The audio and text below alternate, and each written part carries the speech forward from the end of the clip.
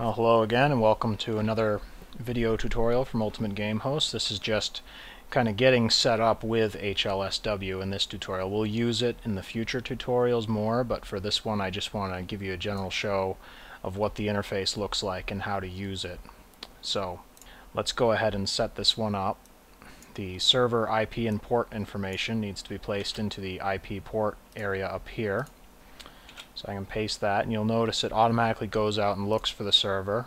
So there it is, the UGH tutorial server.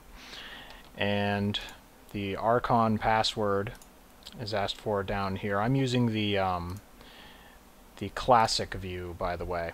If you use some of the other ones, there's some things that I personally don't prefer.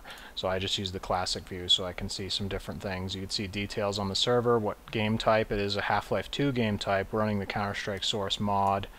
0 out of 10 players on it. The server currently has a password, is what that little yellow key means, the map that it's running, and whether or not friendly fire is on, also the server version.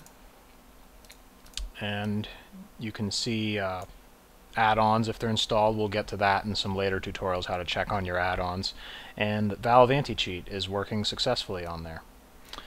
And to set up the Archon password portion, we just put in the Archon password and hit test, and it says status OK. That's good. That means your Archon password's right. If it's wrong, it'll say bad Archon. So we want the right one. We can do save on that, so when we open HLSW later, this server will be here and it'll automatically populate the password field, and we're ready to go about using HLSW to do different things with the server.